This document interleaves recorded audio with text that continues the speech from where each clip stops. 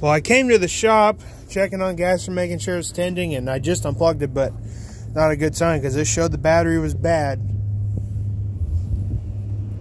So I'm going to get the key out of the fuel door because I don't have the keys to the shop. But we'll see if it starts, but if it shows bad, I don't think it is because I had it running for 3 hours. Oh, that's going to be frozen, isn't it? Honestly, that took forever. Hopefully it starts.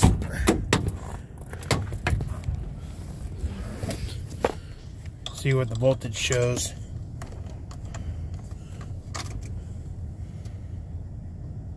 Alright.